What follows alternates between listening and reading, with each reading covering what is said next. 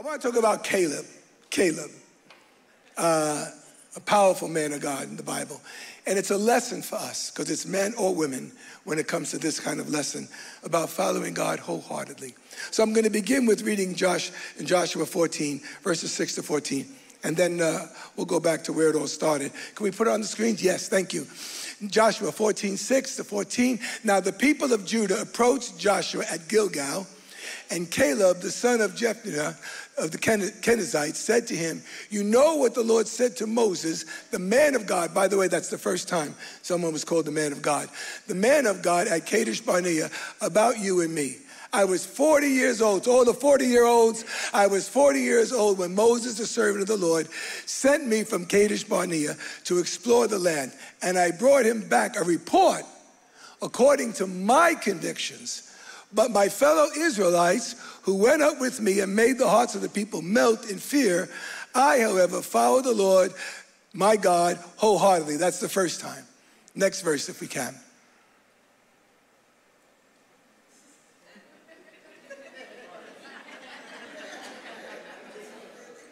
It didn't come up, right? Oh! Thank you, thank you, thank you. So on that day, Moses swore to me, the land on which your feet have walked will be your inheritance, in other words, your legacy, and that of your children forever, because you have followed the Lord my God wholeheartedly. That's the second time. Now then, just as the Lord promised, he has kept me alive for 45 years since the time he said this to Moses, while Israel moved about in the wilderness. So here I am today, 85 years young, and I'm still as strong today as the day Moses sent me out. I'm just as victorious to go out to battle now as I was then.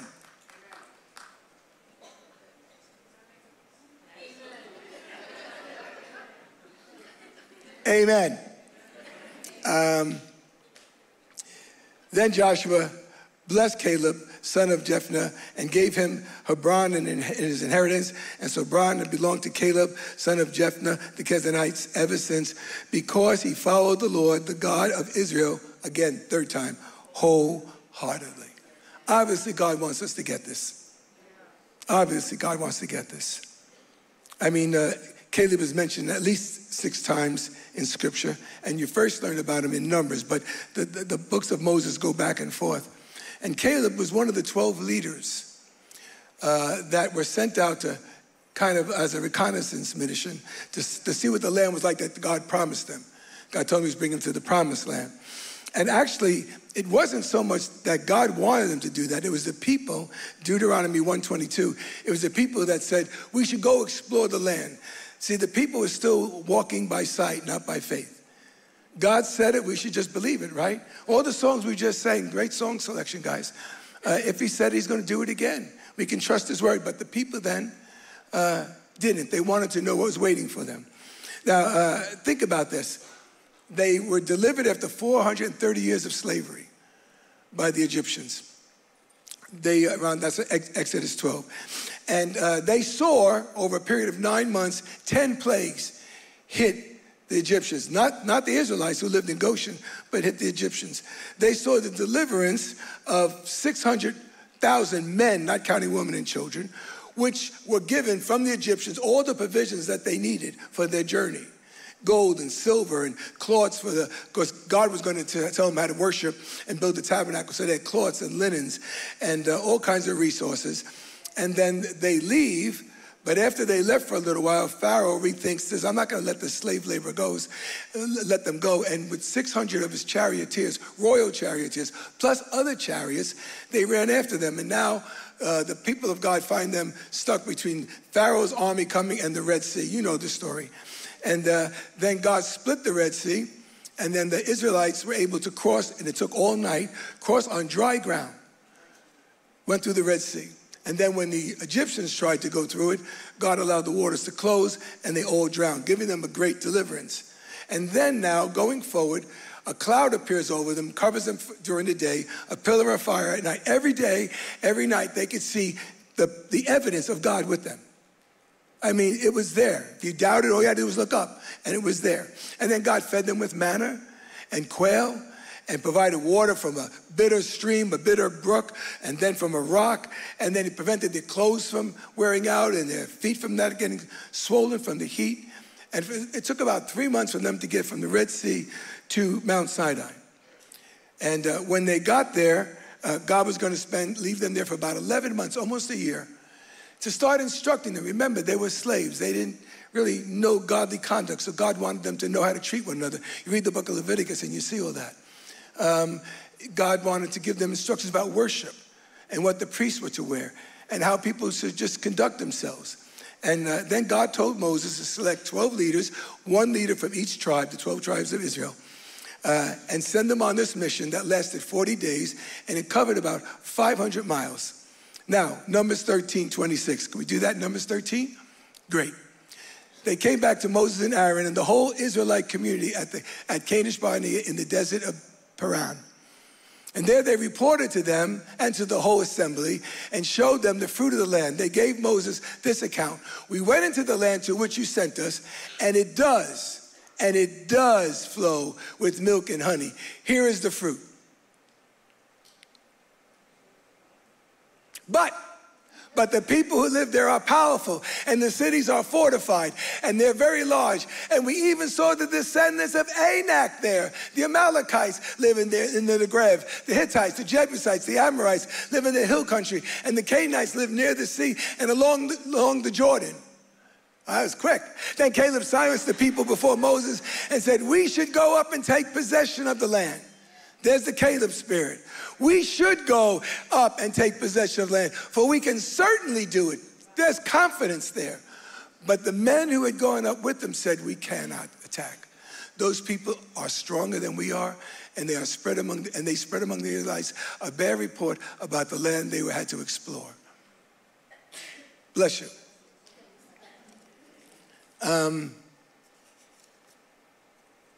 Remember, these were leaders. These were leaders, and they were over the 12 tribes. And even though Joshua and Caleb gave a good report, 2 out of the 12, the other 10 did not. They said, yes, there was a land flowing with milk and honey, meaning it was productive, it was fruitful, good for farming, good for grazing.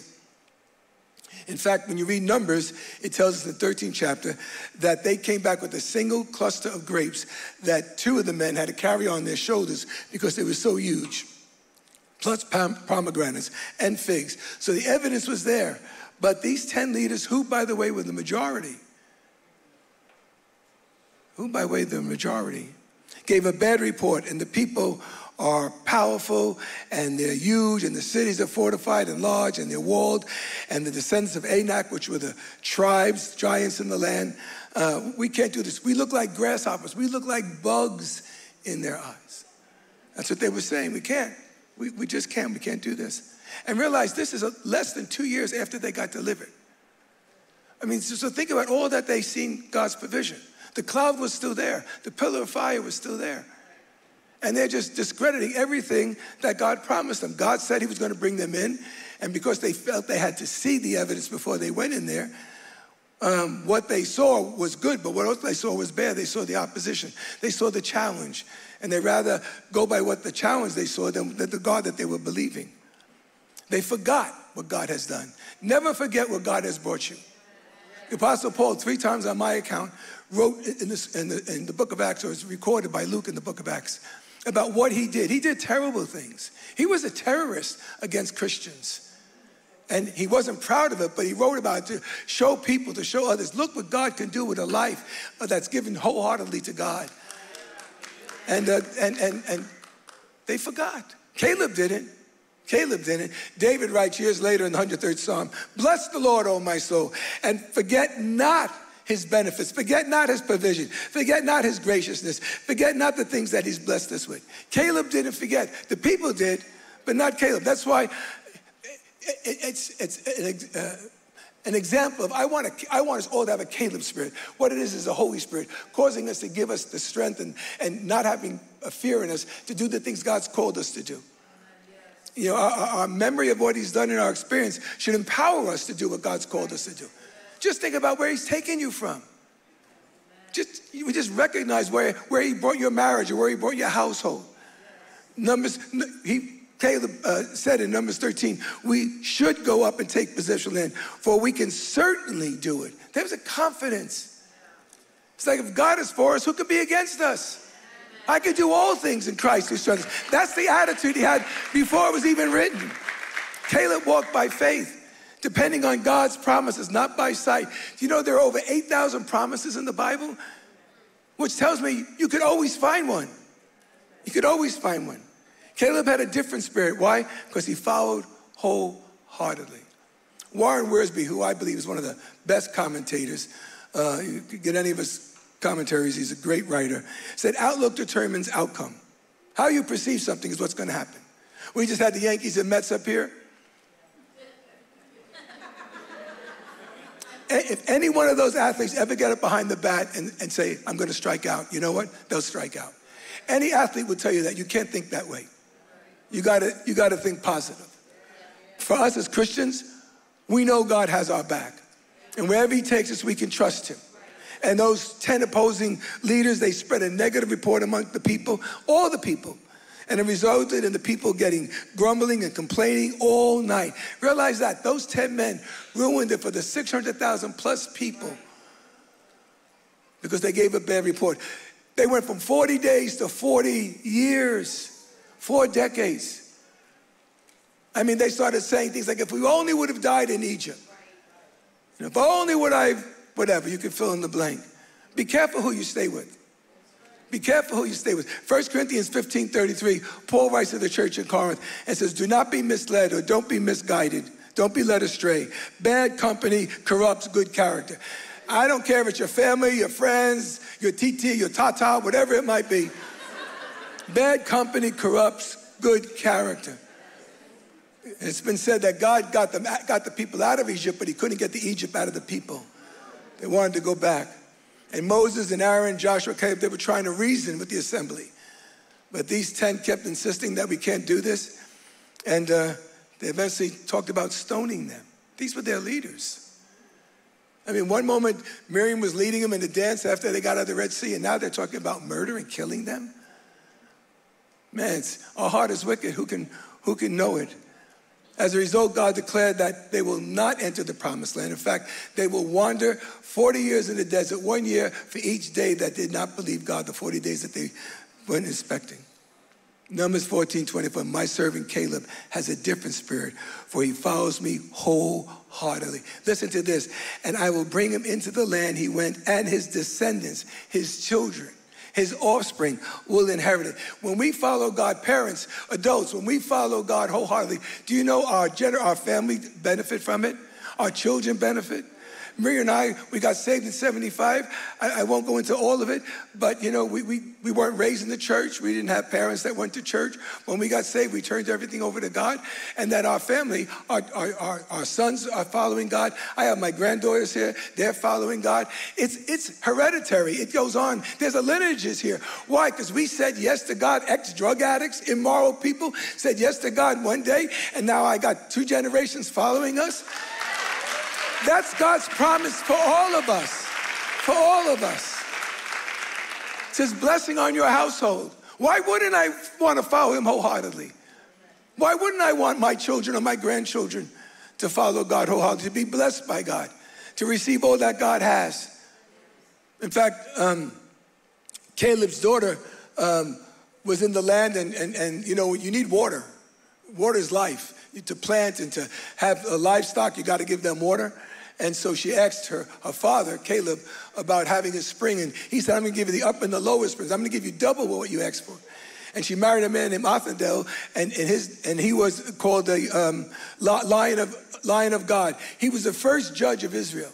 Talk about this being passed on. Amazing. That's why the Bible wants us to learn this. The Bible wants to teach us what we can learn by being like a Caleb who serves God wholeheartedly. That's what God's looking for. He's looking to bless us. Following him wholeheartedly even falls upon our children. And we need to walk by faith, not by sight. Not by sight. We need to lean on the promises of God, like I said earlier, all 8,000. However, you know what? Caleb had to stay in the wilderness for 40 years. He didn't cause it. He was a victim of circumstance. But he had to go those 40 years before he can go in. But God kept him. He was 85. To all us older guys, God's going to keep you. God can keep you.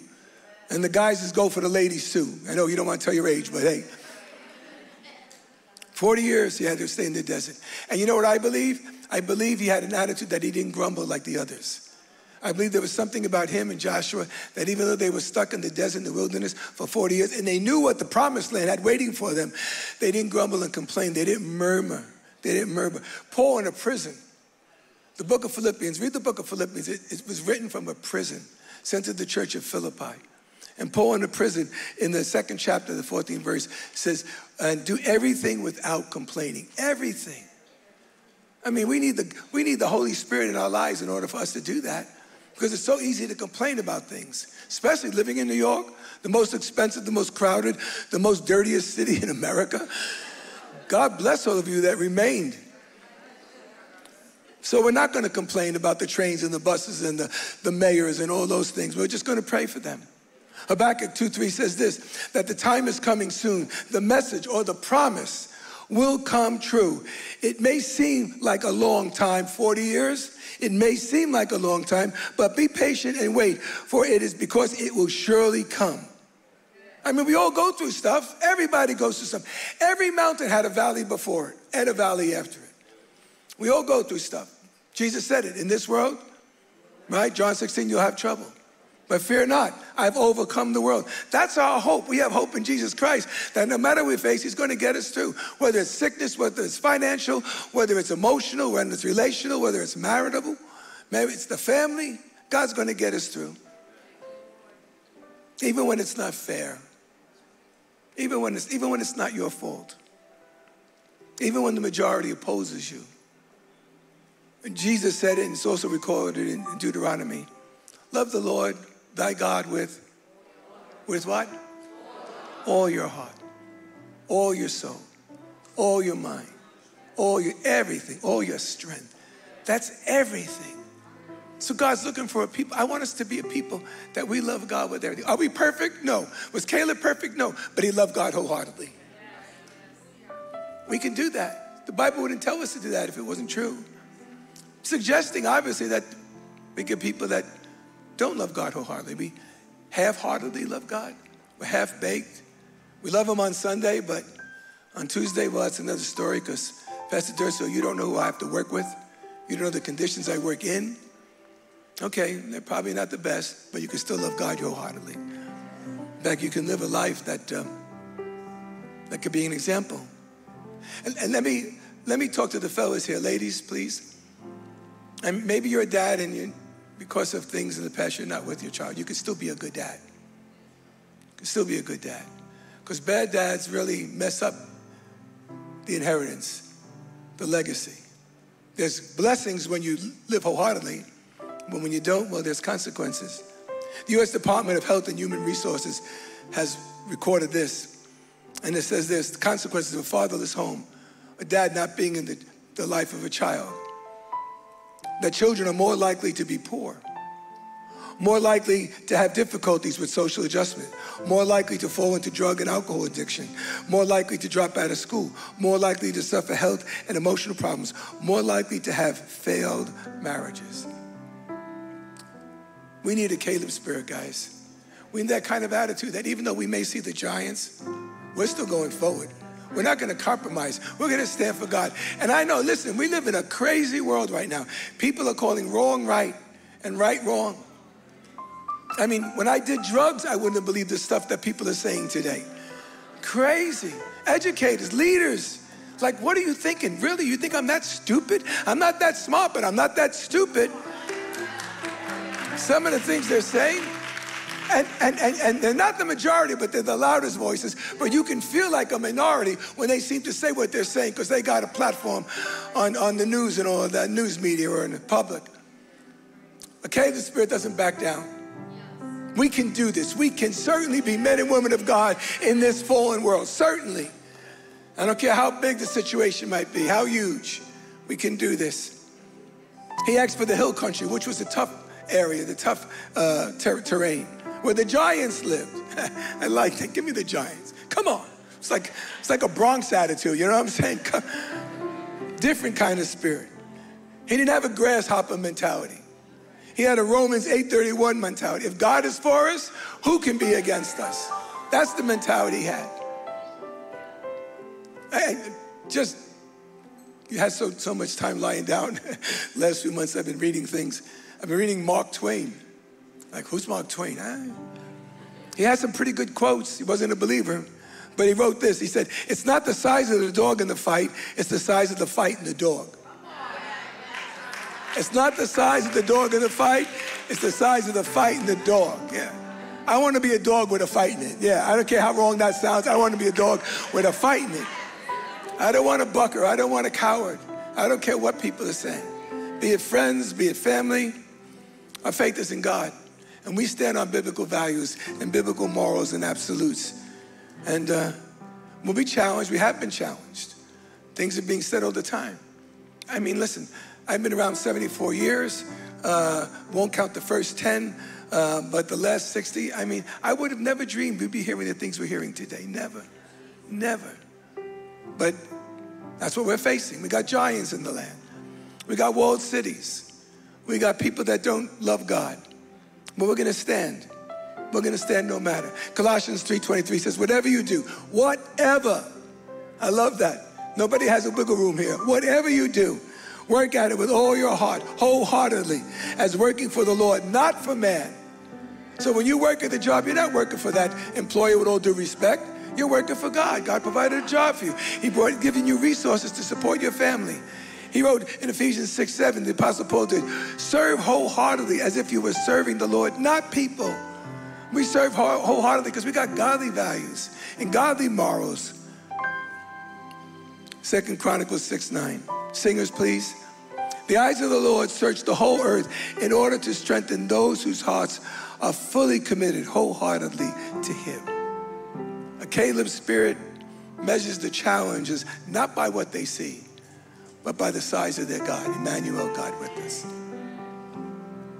Yeah, but I failed miserably. Well, I failed. I appreciate everything that my son said, but there's things I regret. We all do. But thank God he doesn't treat us as our sins do. Pastor Milton, what he shared should make everybody in this room, watching online or in this room, realize that God is for us. He's not against us. And nothing can separate you from the love of God. He's just looking for a man and a woman to serve him wholeheartedly. Could I ask you all to stand, please? Please.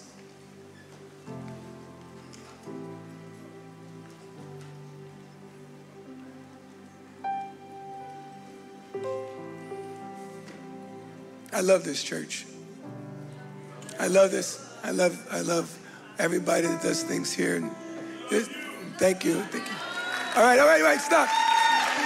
You're messing up my sermon. You're messing up my sermon. Yeah, we love Jesus. Yes, amen. But you came here today, or you're watching online. Let me just ask this question so that you leave here with such confidence. Is everything right with you and God? I'm not talking about being perfect. I'm just saying you're aligned with God. You're aligned with the Father. And if he was to come back today, we would know that where we would be with him forever.